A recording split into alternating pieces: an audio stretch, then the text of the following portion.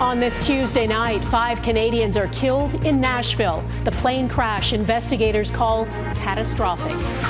Mounting fears about measles spreading in Canada. Problem is that it's so infectious. The symptoms, the rare complications, and what people who've already been vaccinated need to know.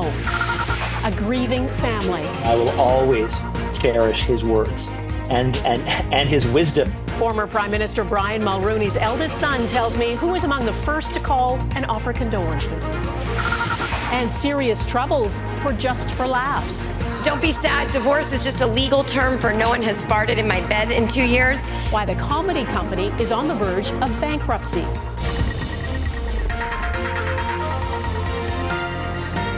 Global National with Donna Friesen. Good evening and thanks for joining us. 5 Canadians have been killed after the small plane they were on crashed on an interstate in Nashville, Tennessee. It happened last night. The single-engine plane, which started the day in Ontario, went down not far from the airport minutes after the pilot reported a total loss of engine power. 2 adults and 3 children were on board. A warning, some of the details in the story are disturbing. Mike Drolet reports on what we know so far. Oh, huge fire, huge fire. The sun had just gone down as the small plane exploded at the side of the highway. It was sudden and devastating. When the crash did go down, it did, as witnesses described, implode on impact. That impact was catastrophic and did not leave any survivors. So little was left of the plane, it took investigators time to determine its tail number. According to data from FlightAware, CF-BWH took off from Milton, Ontario, making stops in Erie, Pennsylvania, and Mount Sterling, Kentucky. Around 7:40 p.m. Nashville time on Monday, the pilot radioed air traffic control. Nashville, up declaring emergency. My engine shut down. 30 seconds later, the final communication between the tower and the pilot. Runway 2, clear to land. I'm too far away, I won't make it. The single-engine Piper, carrying 2 adults and 3 children, crashed into the grassy shoulder about 5 kilometers short of John Toon Airport. Investigators reported clear skies and no weather issues. We're going to be looking at the human and machine in the environment. The human being, the pilot, we don't know who was flying yet, how many flight hours they had, how much experience they had in this particular airplane.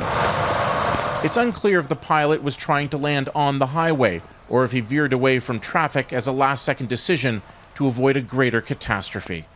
Mike Drolet, Global News, Toronto.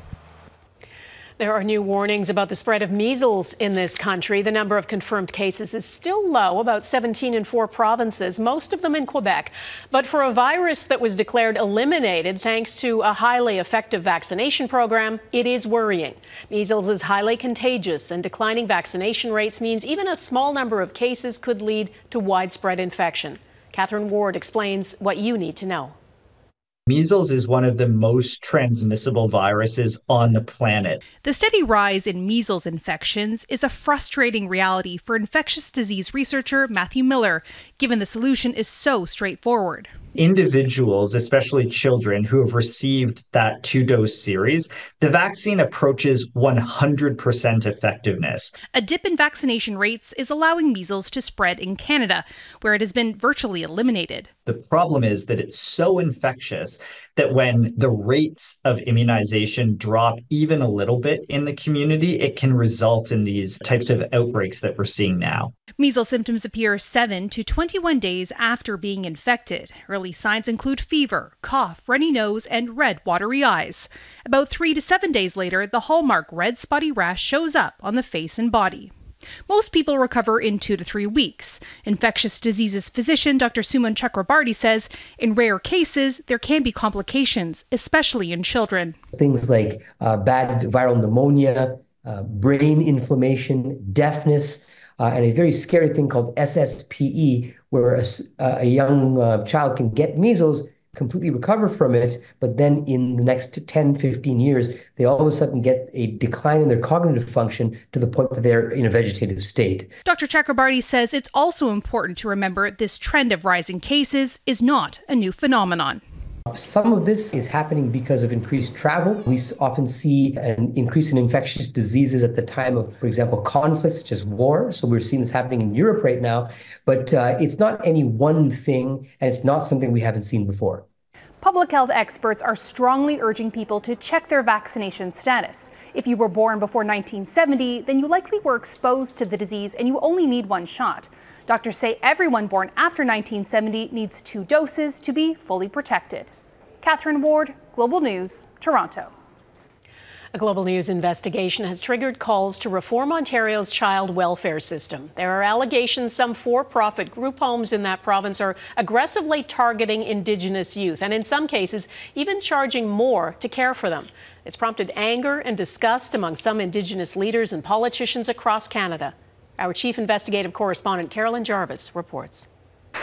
From Ontario, Global News investigation to Nunavut. The article in Global News calls for accountability and change after our investigation uncovered allegations that Indigenous kids are being targeted by some for-profit group home companies in Ontario. Our children and youth are not dollar signs. What action will your government take today?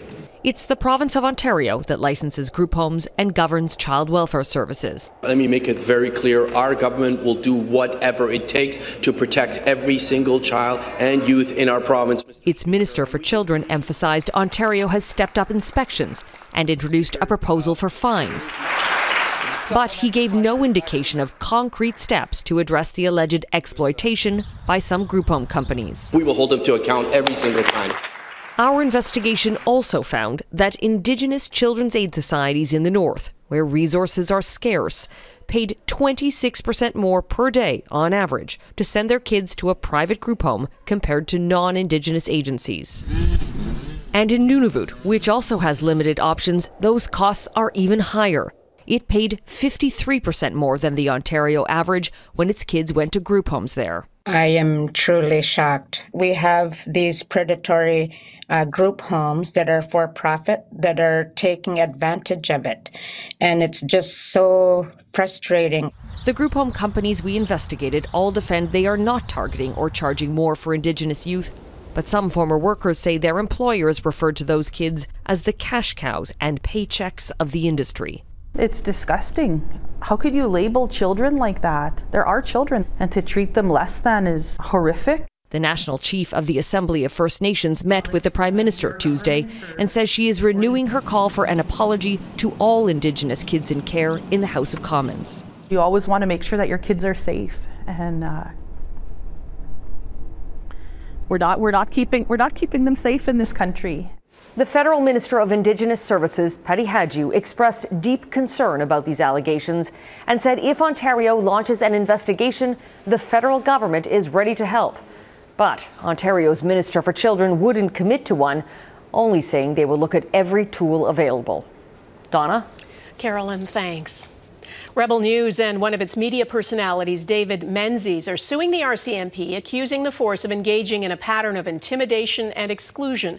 Menzies was arrested in January while trying to ask Deputy Prime Minister Chrystia Freeland a question outside an Ontario event. Why is your government supporting Islamo-nationalism? What? Excuse me. What are you doing? You're under arrest for assault. Why are you pushing me? You're under arrest for assault. You're under arrest. Menzies says he was told by the RCMP his questions were very aggressive. He was later released without charge. Rebel News and Menzies also allege multiple charter rights were violated, including the right to freedom of expression and freedom from arbitrary detention. It is Super Tuesday in the U.S., the biggest day in the 2024 race for the White House. It's on track to be a rematch of the 2020 election. President Joe Biden for the Democrats and former President Donald Trump for the Republicans. But they both have to win their party's nomination first, and today will be a deciding factor. Voters in 16 states and 1 territory will cast their ballots in presidential primaries. Alaska will only hold a Republican contest, while Iowa and American Samoa will only hold Democratic votes. And on Instagram today, Taylor Swift urged her 282 million followers to get out and vote the people who most represent you into power. But many voters are frustrated with their choices. Jackson Proskow is in Virginia tonight. We're going to put it under this black flap here. At the ballot box, there's a feeling that this Super Tuesday is full of lackluster choices. There has to be better candidates in the United States, but that's all I can say. It's terrible. It's another terrible choice for this country. It's only March, and voters are already bracing for a likely November rematch between Donald Trump and Joe Biden. We've been launching like a rocket to the Republican nomination. At this point, the Republican primary feels like a mere formality, with Trump well ahead of Nikki Haley, his last remaining rival. I am hopeful that Nikki Haley will come out on top. I think after she gets clobbered again, she ought to step down and step out of the race. It's effectively over. The only question is how much longer Haley can hold on. She's defiant and determined. How much more losing do we have to do before we realize maybe Donald Trump is the problem? Early primaries suggest there's double-digit Republican support for someone other than Trump at the top of the ticket. Not enough to give Haley a clear path to the nomination. Candidates don't run out of ambition, they run out of money. That fear of a Trump-Biden rematch has some voters thinking strategically.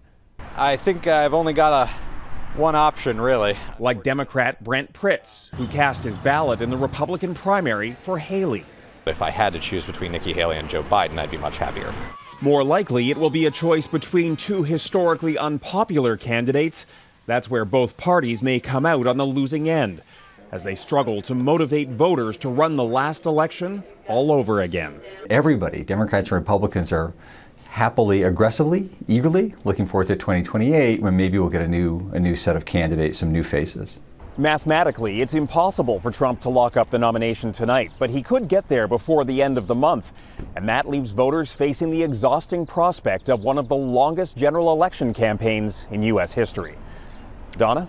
Jackson in Arlington, Virginia. Thanks, Jackson. It's no laughing matter. Coming up, why this year's Just for Laughs festival in Montreal has been canceled.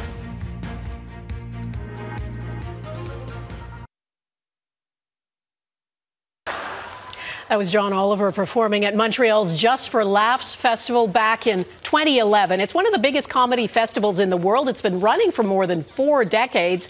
But this year's festival in Montreal will not take place. The company that runs it is filing for bankruptcy protection. Mike Armstrong explains what's gone wrong and what the loss of Just for Laughs could do to Montreal.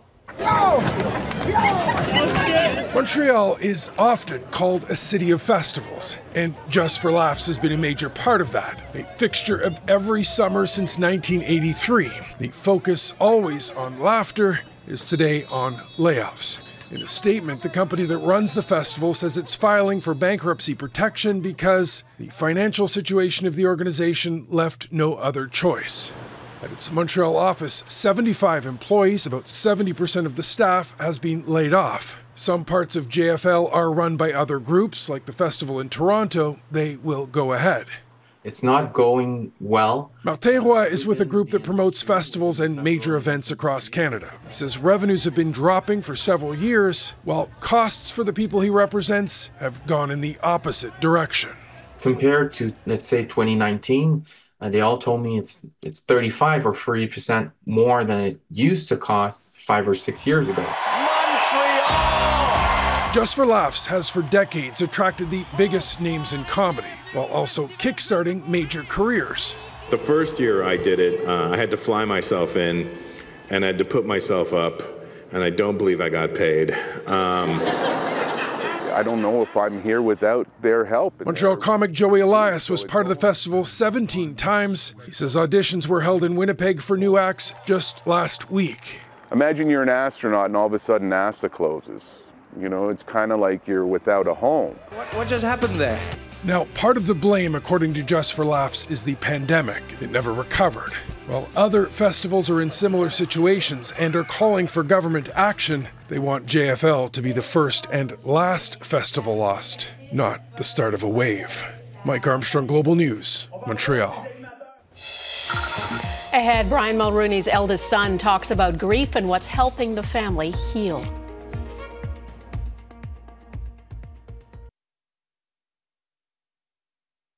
The date of the state funeral for former Prime Minister Brian Mulroney has been announced. It will be on March 23rd in Montreal after a period of lying in state on Parliament Hill in Ottawa.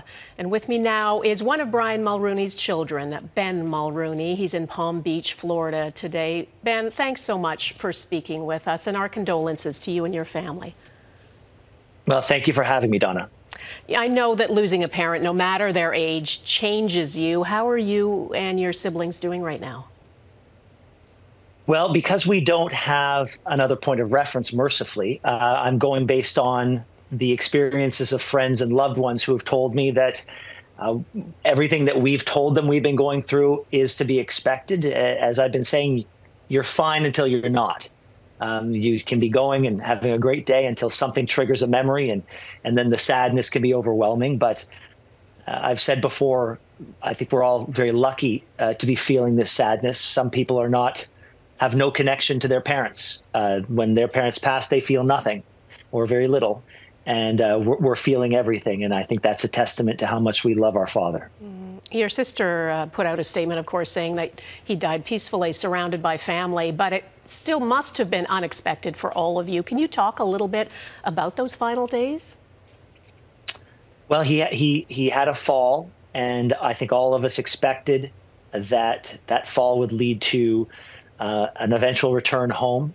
But unfortunately, God had other plans for him. And so we were in hospital with him as it was becoming increasingly clear that would be the final time we would be with him. And we're fortunate enough to have spent his final hours all together as a family, telling him how much we loved him. That's so important. Your father, first and foremost, was a parent to you, of course, but to the world, he was a high-profile political figure. Are you having any trouble reconciling those things, sharing your loss with the public? No, Donna, actually, and I'm quite surprised about that. I thought that we would be having two conversations, one about Brian Mulroney, the politician, and the statesman, and then we would be having our own private mourning, remembering the father and the brother and the husband and the friend. But it turns out there are so many stories coming out, both in traditional media and social media, of the kindness that my father showed us in our family. And so in a lot of ways, the stories that I'm hearing in the press are a perfect reflection of the man that I knew. So there's no reconciliation whatsoever. It's we are all remembering the same man. Politics is so often personal, hey? Sometimes talking to other people, too, about grief can help. Have you been having any conversations in the last week that really resonate with you? The first conversation I had with Prime Minister Trudeau. You know, we became very friendly when his father fell ill 24 years ago. And I took a day off of law school to watch his tribute to his father at the funeral. And so when he called to offer his condolences, he was speaking from a place of deep understanding and great knowledge and empathy. And I will always cherish his words and his wisdom in this matter. And, you know, he pointed out that the Queen once said that grief is the price we pay for love.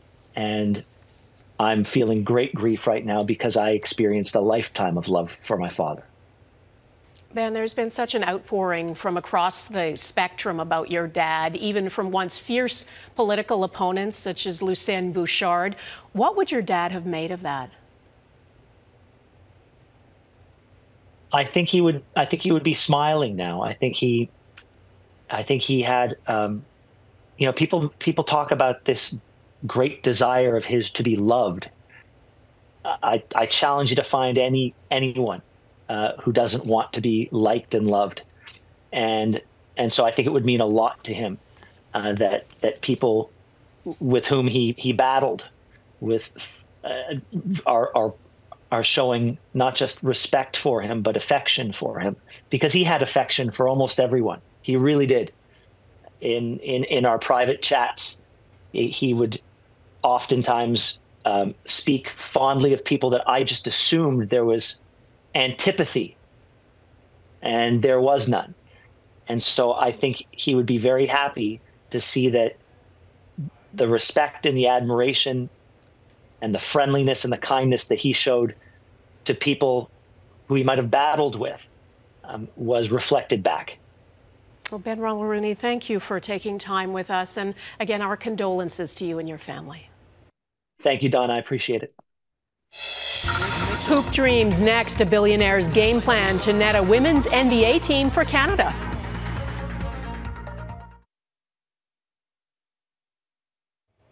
You could say it's about time. The Women's FIFA World Cup broke attendance records last year. The Professional Women's Hockey League is selling out. The WNBA is also becoming more popular.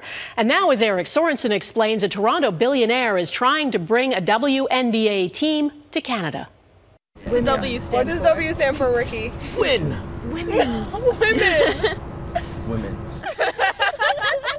Okay, there's a learning curve for some, but for others, the WNBA is long overdue in a basketball-crazy city like Toronto. Do you think there's a fan base for women's basketball? Yeah, definitely. Absolutely. Thrilling for fans and young players. The fact that we can open that up to women now, I think that's going to be huge. It's going to be something for us to work towards. The excitement comes as sports mogul Larry Tannenbaum appears poised to launch a pro-women's team in Toronto. A statement from Tannenbaum's investor group dropped a hint that the businessman, known for building and growing iconic sports franchises, is always looking for opportunities to champion professional sports in the city he loves. Just last May, a WNBA exhibition game in Toronto sold out quickly. You know, the WNBA is a huge investment opportunity. It's also just really exciting because the people attached to this bid are really reputable people. The men's game, the NBA, including Toronto, has 30 teams and $10 billion in annual revenue. That dwarfs what the WNBA has, but it also dwarfs the NBA itself when it was a quarter century old. 50 years ago, there were 17 NBA teams, league revenue about $240 million in today's dollars. The WNBA is now a quarter century old with 12 teams, revenue estimated $200 million. The league will add Golden State next year, but the potential to expand can be seen in all the cities without WNBA teams, like Denver, Houston, Boston, and Toronto, which has a whole country as its home base. Because of Caitlin Clark, who has smashed all the U.S. college scoring records, women's basketball is having a moment, and Toronto is a hungry market taking notice. In North America, Toronto is one of the biggest metropolitan areas. So when you're thinking about where you're going to locate WNBA teams, Toronto seems like a pretty obvious place. The success of the PWHL women's pro hockey shows there is a substantial fan base for women's professional sports. And some fans can't see why a women's pro basketball franchise isn't part of Toronto's sport culture already. I feel like there should have been one so long ago. Eric Sorensen, Global News, Toronto. Yes, that is Global National for this Tuesday. I'm Donna Friesen. Tonight's Your Canada is this bald eagle in Delta, BC. Thanks for watching and hope to see you here again tomorrow. Bye-bye.